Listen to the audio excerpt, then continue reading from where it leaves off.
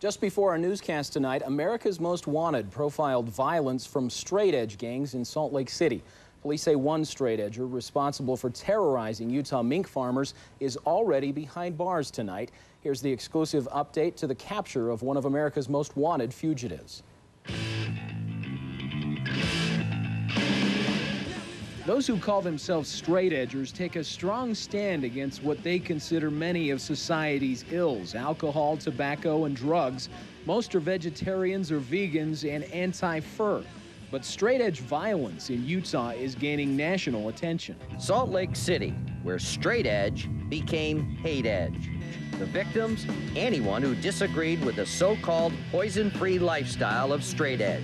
Two straight-edgers profiled on America's Most Wanted are James Blackman and Adam Pease, both accused of releasing thousands of mink from Utah mink farms in 1996.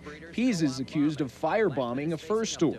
But before tonight's episode even aired, police had Blackman in custody. They put together quite a bit of information in preparation for the America's Most Wanted, and some of that information panned out. They were able to pick up one of the individuals this morning. Police had information Blackman may have been in New Orleans and alerted Louisiana law enforcement. The vehicle that we believed was involved in the activities here in Utah was spotted there in front of the home early this morning, and they went to the home and were able to arrest him there. Now police hope tips from tonight's show will lead them to the location of Adam Pease. The U.S. Marshal's offices are working very hard to apprehend him, and hopefully within a short time of that, with the program airing tonight, that he'd be in custody.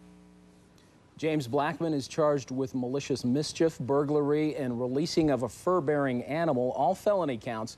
Today just happens to be Blackman's birthday. A man on parole causes an